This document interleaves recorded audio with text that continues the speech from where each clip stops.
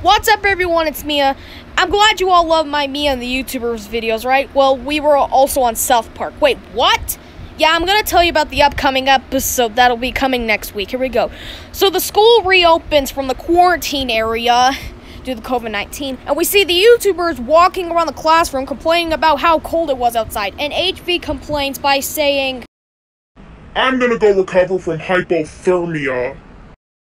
That was the Kind Master voice editing thing. Now back to the video. We go to the classroom where we meet a nice lady named Mrs. DeVille, who taught the kids about eating sugar tablets that look remarkably similar to Jolly Rancher hard candy. They do look similar, except there's pink glitter. So you chew on them and then you swallow them when they're liquid. After eating them, you drink some soda pop, and we'll see how the bloating is in about a week.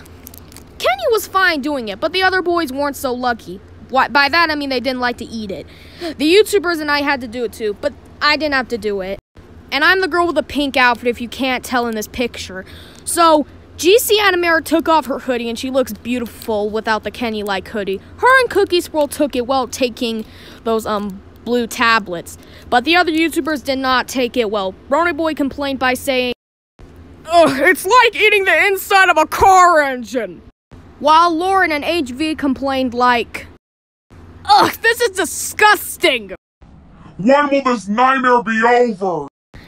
The deep voice was once again Kind Master voice saying. Now let's go back to it. In the gym, Lauren and one of the classmates decide to make a little song which the rest of the classmates fall in love with, which is also a coincidence for Lauren to have a crush on Stan.